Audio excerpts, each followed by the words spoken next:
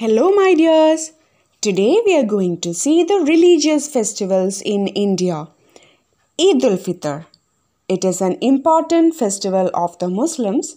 It falls on the first day of Shawwal, the 10th Arabic month. It marks the end of the 1-month-long fasting of Ramzan. On the Eid day, the Muslims put on new clothes and attend Eid Gahs. They greet one another saying Eid Mubarak. They visit their relatives and friends. Special food is cooked and served on that day.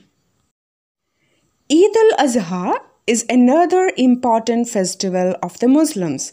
It is celebrated on the 10th day of Dhul Hajj, the 12th Arabic month. It is associated with the Hajj.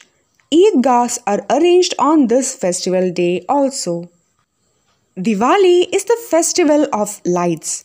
Children enjoy this festival by lighting lamps and bursting crackers. Christmas is the festival of the Christians. It is celebrated on the 25th of December. It is the birthday of Jesus.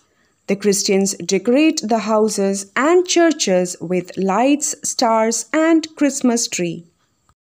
Onam is the harvest festival of Kerala, which falls in the Malayalam month Chinnam. It is celebrated in honor of King Mahabali, who ruled over Kerala long ago. People make pookalam and cook delicious food. Thank you.